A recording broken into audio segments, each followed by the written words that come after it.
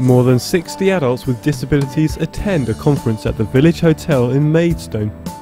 Along with their support workers, these vulnerable people have come from all over Kent to find out how to recognise dangers they may encounter every day of their lives.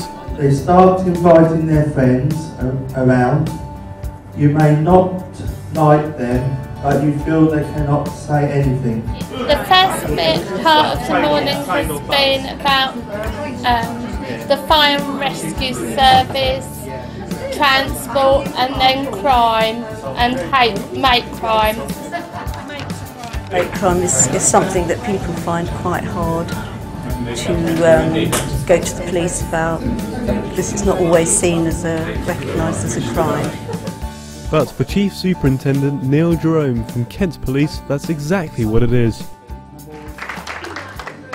One of the issues which people have fed back to us is around a crime called mate crime, where someone who befriends somebody else and then abuses their trust, be that through financial, through the taking of their money, or be it through physical abuse. So it's the abuse of that trust when someone befriends you, and that's what's called mate crime.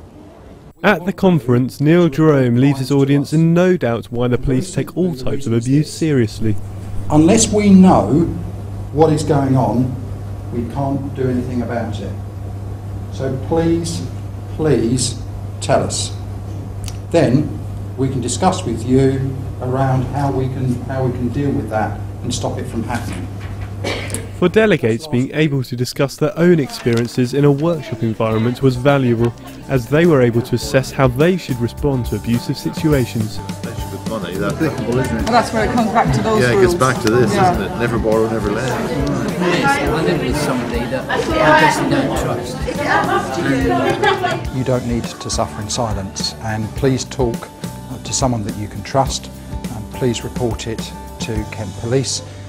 There are a whole variety of methods that you can use to report it to us, be that through the telephone or in person, through texting it to us, through online, also through initiatives such as the True Vision reporting system, or through a trusted friend or relative can report it on your behalf to us.